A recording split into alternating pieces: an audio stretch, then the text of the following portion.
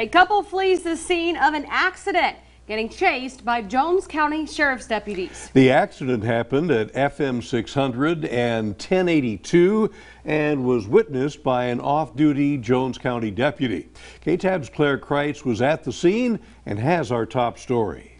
The Jones County Sheriff's Office says the couple fled from the accident, driving down FM 600 and eventually turning all the way around, coming back up this way and turning down on 3034 right here. Now, eventually they turned down this private drive, which does dead end.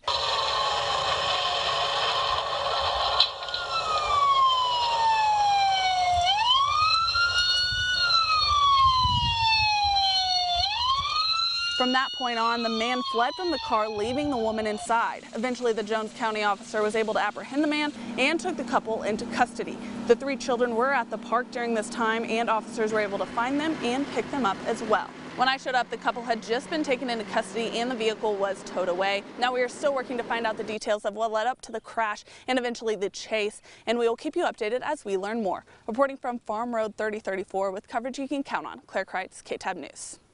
Certainly a lot going on there. Thank you, Claire, for explaining it, and we will keep up with this case at bigcountryhomepage.com.